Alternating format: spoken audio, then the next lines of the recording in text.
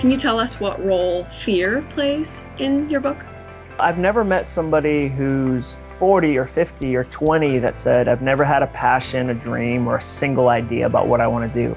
We've all had those, and what usually gets in the way is fear. Anytime you do something that matters, fear gets loud. If you want to be average or common or ordinary, fear won't bother you. If you want to rock vanilla right into the grave, fear will give you a free pass. But the minute you start to do something with your life, that's when fear kind of wakes up. And so, yeah, fear plays a big part in people's lives. And so I don't like traditional motivational books or business books that act like it doesn't exist, or they do a paragraph on it and go, so just deal with it, and then they move on. And so I really wanted to kind of dissect it and give people some tools on how to push through fear. You talk about the 5 stages of life in your book. Can you tell us a little bit about that? Sure, and I didn't create these or invent these. If anything, I labeled them. And they used to be based on your age. It used to be in your 20s, you went through this season of learning. You didn't know who you were, what you're all about, so you tried a lot of different things. You hit your 30s and you go through this time of editing. You say, I did 100 things in my 20s, these are the 10 that worked. And when you're in your 30s, it's the first time you edit relationships where you realize I can't be best friends with everyone. Like, I have some relational equity that I can spend, and some people are going to be kind of surface friends, and that's not failure. I don't have to cry at every coffee I go to. You hit your 40s and you go through this time of mastering where you start to get really good at your craft, your relationships go deep, you make the most money in your career. You hit your 50s and you go through a time of harvesting where all those decisions you've made start to come home.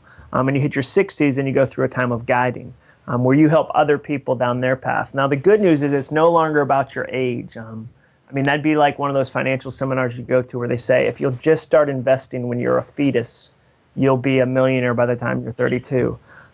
So the good news is it's not about when you were born, it's now about when you decided to live. And so what's fun for me is I hate the phrase young leader. I like emerging leader or new leader, because I meet people that are in their 50s that are just now stepping into a leadership role. So it's really exciting that you can be a master younger than you used to be because of the internet and opportunities that we have. But those are the 5 stages. And once you see them, you realize you can't skip stages, you can shorten them. I mean, think about Gwyneth Paltrow, master level actress, wins an Oscar for Shakespeare in Love, decides one day I'm going to be a musician.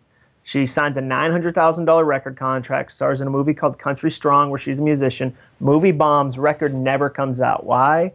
Because even if you're married to the lead singer of Coldplay and name your kid Apple, you don't get to skip learning and editing. And so once you see the stages, you can really start to kind of game them and be smart with them. Today is the best time to start.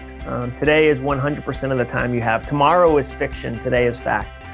So if I was watching this, I'd probably go, I've never heard of Jon Acuff. I mean, he's super handsome, but I've still never heard of him.